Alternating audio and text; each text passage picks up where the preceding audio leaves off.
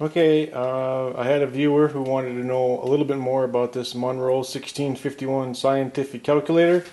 This is the one with the Nixie tube displays. I got two videos on this. One is a teardown and one is a use video. I will link to them in the show notes. What the other viewer wanted to know is he wanted to see more about these keys. He or she, I guess I could be either one.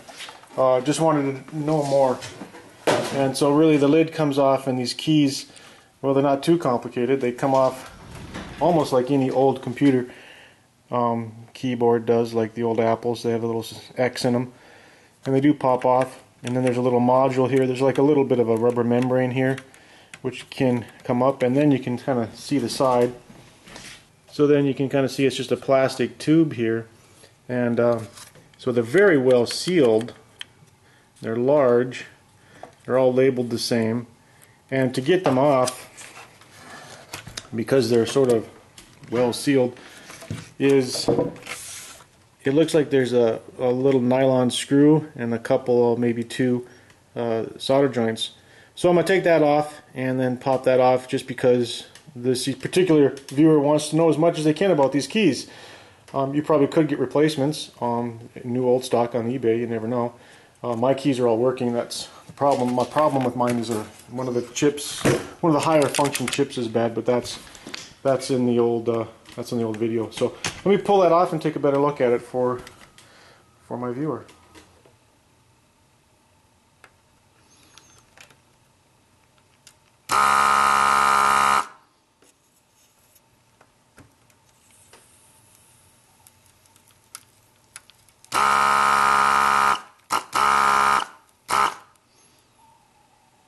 I did burn the board, the fiberglass board, but there's no traces or nothing there, but I did get a little too hot. It burnt just a little bit. But no traces, no damage. So that's probably the date code. October 26, 1970 is probably when this was made. But yeah, there's the standoff that holds it nice and tight so it doesn't, waggle around and break the solder joints. That's pretty clever. Let's make sure it still works as a sign key. So this should be buzzing if I push the button. Yeah, it still works fine. So that's what my viewer wanted to know. He wanted to know, hey, can't you take this apart and look at the keys? And these are what all the keys look like. They're really tight. You're not going to get dirty. A nice positive spring in there. It's very well built. The only thing is that they're just tall. You couldn't do that in modern keys nowadays, or they don't make the spaces. And so some of this stuff goes together by just being glued on once it's assembled and glued.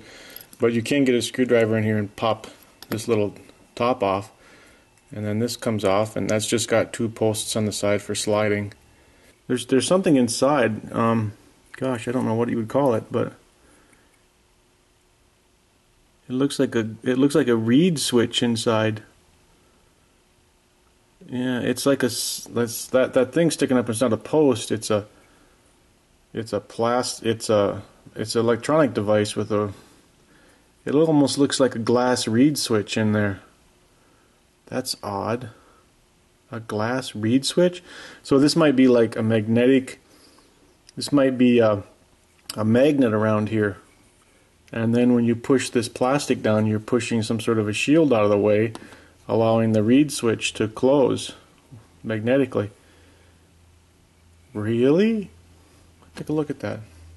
Okay, so I have my fluke hooked up to the switch, and as you know, if you just push it, it seems to go off pretty quick.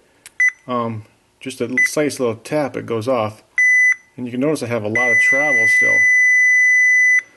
And it looks like a magnetic reeve switch. Gosh, I can't say that.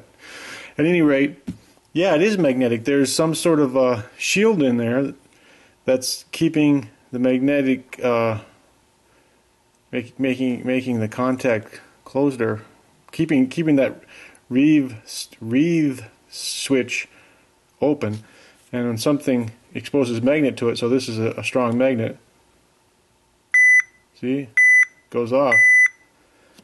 And so all this is doing is it's taking and pushing a shield out of the way, And when that shield pushes out of the way, there must be a small magnet in there that engages that reeve switch.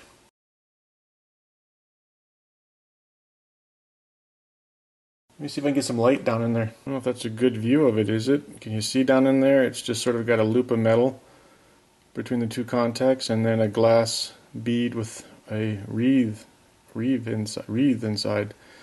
Reeve switch. God, somebody shoot me in the head and tell me how to say that correctly. So what pushes down, let me show you what actually moves in there. Well, this is tough lighting wise. If I can get on the outside edge here, you can see that moves, and that must have a magnet embedded in that plastic, that gray plastic there. And when that plastic pushes down more in line with that reeve switch, as soon as it gets down a certain amount, then it will snap closed, and then when it comes up, then it lets the reeve close again. So that's how that works. That's fascinating. That can be pushed millions, hundreds of thousands, if not millions and millions of times. They were not kidding around when they made this switch. Nothing to clean, nothing to service. It's a magnetic switch. Gonna last forever. Well, thanks for that question. I really enjoyed that teardown, mini teardown. So, yeah, great thing to learn. I didn't know they were so nicely made. So, thumbs up if you liked the video, and thanks for joining.